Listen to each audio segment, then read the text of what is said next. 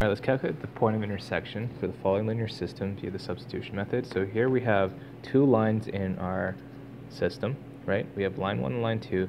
Before I kind of calculate for the point of intersection, I just want to verify that these two lines in fact do intersect, right? So slope of line 1 is equal to -3 because we're basically looking at it as y is equal to mx plus b, and m here is the slope. Okay, and the slope of line 2 here is 1/2. So you can notice here that slope of line 1 is not equal to slope of line 2. That means line 1 is not parallel to line 2, so they will intersect. And we can notice here that they should intersect at any angle, right? It's not specifically a 90-degree angle in this case. Alright, so if we're looking at solving for the point of intersection, we're going to use the substitution method, and basically at the point of intersection, right, y1 should equal y2, right? Both equations or both lines should have the same point of intersection. They'll have the same x and y value.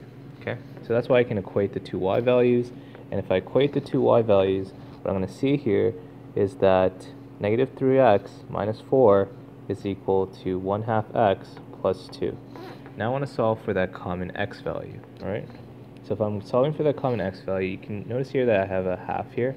If you want to make your life easier and you don't want to work with fractions, I'm just going to multiply this side by 2, and whatever I do to one side, to keep the equation the same, I'm going to multiply the other side by 2. So basically what you get if you distribute this, you get -6x minus 8 is equal to, if I distribute this, you get 2 times 1/2, which is 1, so x plus 4, right?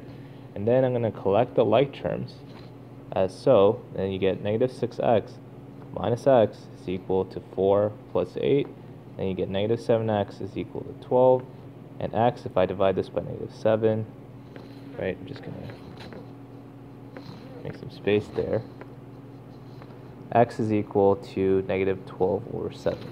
Okay, so that's the x value. If you want to find the y value, then you can just resubstitute this into an equation. So I'm going to resubstitute this into equation 1, right? It doesn't matter what equation you substitute this back into, because they both have the same y value.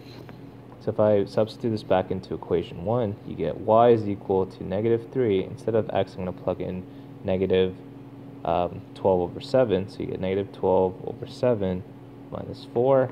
So y here is equal to, if I multiply this, you get 36. Remember, the negatives cancel out. 36 over 7 minus 4. And this is 4 over 1. If I'm subtracting fractions, make sure the denominators are the same.